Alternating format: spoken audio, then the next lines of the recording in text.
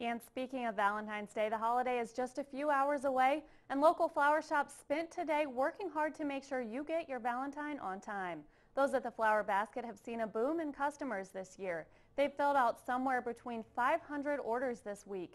The most sold item this year is, of course, roses, but balloons and tulips are also popular. If you've waited until the last minute, it's not too late to get a good gift.